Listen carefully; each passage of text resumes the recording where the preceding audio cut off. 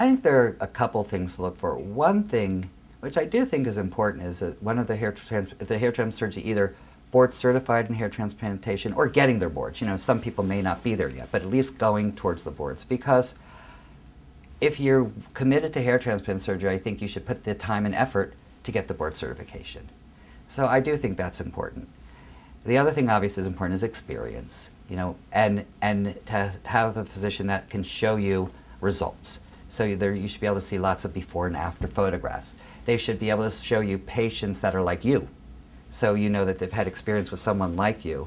And also, they should be able to have patients who are willing to talk to you. So I think those are all, you know, factors that are important.